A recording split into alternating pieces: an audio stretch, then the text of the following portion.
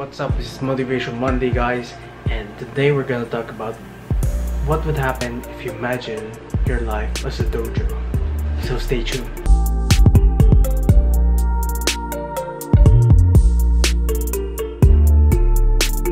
You think of your life as if it was a dojo. What I mean by that is you think of it as if you're training. So your training has a purpose. It's towards mastery. You're learning from your teachers, your dojo masters, or your mentors. It's gonna teach you how to really slide off that edge, how to really shorten that learning curve. So that's why I recommend you don't just work out just to work out. You work out as if you're in a dojo. You're learning. There's a purpose. The purpose is mastery. So I want you to reflect on that and just don't think of your workout as a workout, but it's a dojo.